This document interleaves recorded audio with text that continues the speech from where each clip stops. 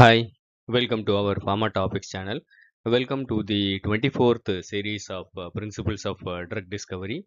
In this video, we are going to see about protein tertiary structure prediction by homology modeling. So let us know what is homology modeling. So you have a DNA sequence, a particular gene, and you get a sequence out of it based on the codons.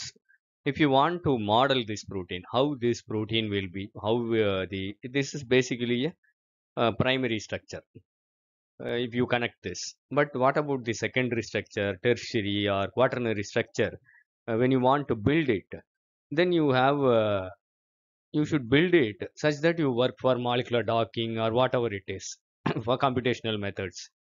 But when you want to model this, there are some techniques like X-ray, NMR, or cryo-electron microscopy. But these methods are costly and time-consuming. So, what is the solution for this? So, you can do with the help of computers on the online servers. You can build this, and that is called homology modeling. So, first you have to blast the sequence. You have to search the identical proteins which are related to this. Then you can do homology modeling or threading. So in this video, we will see brief about it. So protein tertiary structure prediction. Homology modeling. Assume that we have a raw primary sequence of the target protein. Blast with the PDB database. Study similar things if available. If similar proteins are available which share the sequences like this protein, then study that. If the tertiary structure is not available, then the homology modeling cannot be used. There should be at least a few structures which are available in the protein data bank database. Then only you can do homology modeling.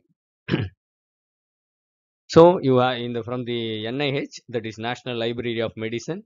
You can select the sequences or the sequences you have. You do a blast, that is basic local alignment search tool, that is do a protein blast from the database, protein data bank database that analyzes the similar structures. If similar structures are available, then we can do homology modeling. So you have a sequence. These are the steps involved in this. The target sequence or template selection has to be done. First, you should have the sequence. Then the second one is you have to align the sequences with the matched proteins which the blast has been done. Then you have to build the backbone. So then you can do loop modeling because the alpha sheets, alpha helix and beta sheets, they connect by loops. So you can do loop modeling and side chain modeling. Then you can do model refinement using energy calculations and model validation by different methods such as Ramachandran plot or any other methods. The famous one is Ramachandran plot. So this is called homology modeling. So notes on homology modeling. Homology modeling is also known as comparative modeling. Is a computational technique used in structural biology to predict the 3D structure of a protein based on its amino acid sequence and the known structures of the related proteins. This method relies on the assumption that proteins with similar sequences share similar structures and functions. First thing is a template has to be selected. The first step is to identify one or more template structures that have a significant sequence similarity with the target protein. These template structures serve as a starting point for building the model. Then the sequences has to be aligned. The target protein's amino acid sequence should be aligned with the sequences of the selected templates. It enables a transfer of structural information. Then next is model construction using sequence alignment as a guide. See, there are some logics. When these sequences are present, they will fold like this. You can build the corresponding residues in the template structures at the corresponding positions in the target sequence. Loop regions and the regions with insertions or deletions are often modeled separately. Then model refinement. The initial model is then subjected to energy minimization and optimization using molecular dynamic simulations or other methods to relax the structure and remove any steric clashes or geometric inconsistencies. Then model has to be evaluated. As I previously told, it is by Ramachandran plot. You can verify the 3D structure and other structure evaluation tools.